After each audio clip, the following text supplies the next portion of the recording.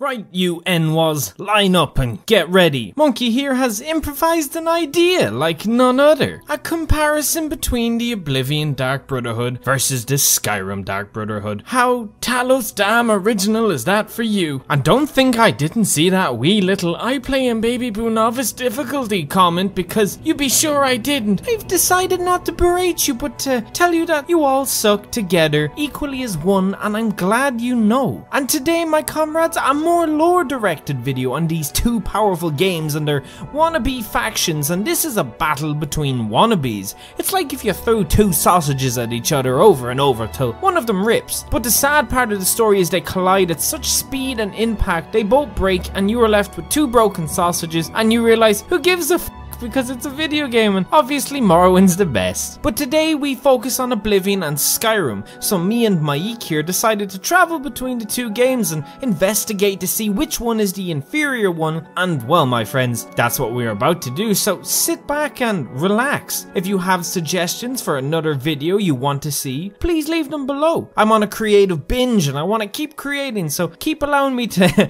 steal your ideas, and just know I love you immensely for it.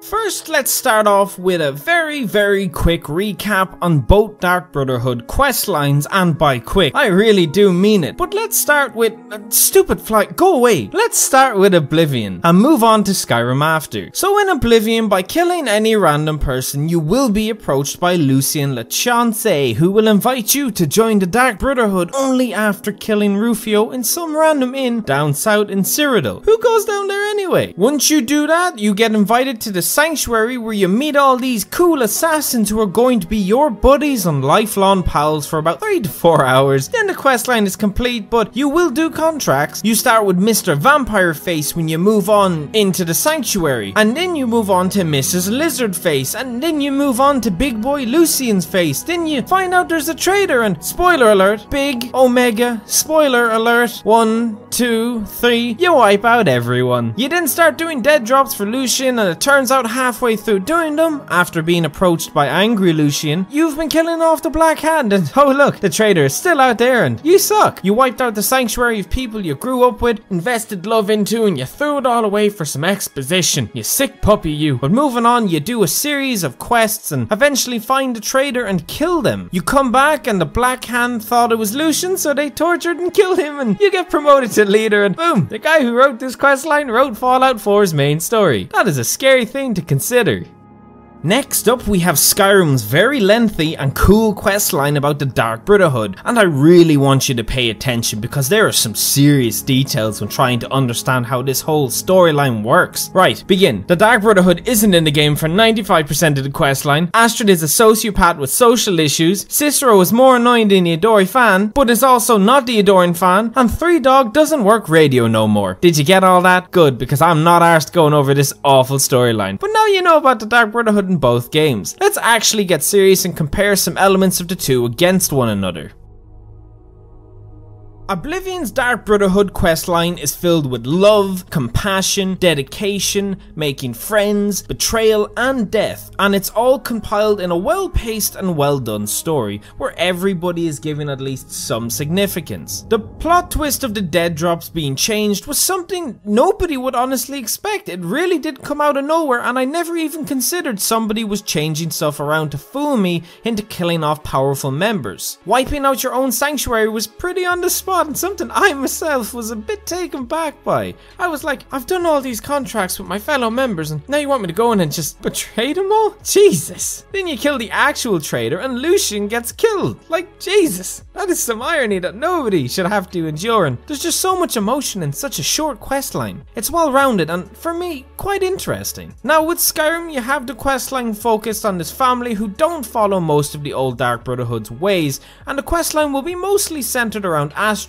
the leader, and Cicero, the keeper of the Night Mother. You will do contracts until Cicero arrives, a very interesting but annoying jester who Astrid is extremely paranoid of. These two keep clashing heads, and you can't seem to find out if Cicero's intentions are good or bad in the end. Cicero goes mad one day, attacks them in the sanctuary, and escapes to another secluded but abandoned sanctuary in the middle of nowhere near Dawnstar. You can go find him yourself and choose to kill him or not. The thing is, why? He hasn't actually done anything bad. He's just not liking Astrid, which he has every right not to, and he is a little bit crazy, but he hasn't committed any foul crimes or anything that I'm aware of, so I don't really get this part at all, but like, he's annoying, so I guess that's enough for me. You do a few more things and, oh look, the Empire is trying to kill you because, woe and behold, Astrid betrayed you and tried to sell you out for the safety of the sanctuary, and, well, like all Imperials, they lied and attacked anyway. All the sanctuary but the little girl, Vampire and Nazir are dead, and Astrid confesses and you become the leader in the Dawnstar sanctuary, and life goes on. You are now the leader of the 7th thing you encountered in Skyrim. Now, Skyrim was just predictable, most of the characters are pretty unlikable, and I'm not just saying that for the sake of it. Nobody likes Astrid. She just comes off as arrogant and annoying and never really evolves into friendship. The questline itself wasn't the most interesting, and Cicero was, I suppose, the only good thing to come from it, but to me, Oblivion definitely won me over when it came to the story. Now I'm going to be honest guys, straight off the bat, this doesn't even seem like much of a contest when it comes to contracts, because Oblivion has more for you to do with multiple ways to do most contracts, and that's just a fact. Skyrim has some interesting contracts like the marriage mission in Solitude, or, well yeah, the marriage mission in Solitude, or maybe assassinating the Emperor. Going through the boat is pretty fun I guess, but a lot of them are crap. They're just people you go find in random locations like a bandit here and there and eliminate, with most of the story focused on linear missions to go through. Like the one where you pretend to be the gourmet, it could have been so much more in the end. In Oblivion, you literally have a mission where you and a few others are put in a house and told there is treasure hidden somewhere. But the plot twist, you are an assassin sent to kill all of them, and it's like a game of Cluedo. You kill them in any order, and watching the different reactions is just so much fun. It's such a creative mission, one of my favorite missions in all of gaming. Seriously, this mission deserves all the praise it gets through the game. Unlike in Skyrim, every contract in Oblivion has an actual meaning and a good description of what you have to do to achieve your goals, and there's way more of them than the ones you get in Skyrim. It's like I said before, Skyrim has few. If Skyrim just didn't have most of the side little mini contracts focused on random people like Narfi, then it might have stood a chance, but it doesn't, and that marriage mission is quite good, but it's a shame there isn't more to do by the end of it. So Oblivion has this hands down for me. It's a simple thing for me to choose, and I'm trying to not be biased. I do love games equally, but with Oblivion being my favorite, it's just the way this one goes. Oblivion gives you rewards with the chance of a second one sometimes, or better quality loot depending on whether you met all conditions of a mission or not, and each mission has extremely unique loot. I'll name some for you to know. Stuff like Sufferthorn, or the Black Band, or the Blade of Woe, or by the end, Shadowmere. Great weapons and gear that can give your character that extra edge and make you feel like a fortified badass when traveling around afterwards. In Skyrim you have the same type of system, but a lot of the loot is the same as the ones you get in Oblivion, and with the contracts being more fun and diverse in Oblivion, the rewards actually feel warranted, well, not so much in Skyrim. If Skyrim had more unique loot and didn't just have consistent throwbacks to Oblivion loot from Oblivion, I'd have given it some extra points, but that's not the case, and I'ma give Oblivion another point. Jeez, this seems biased.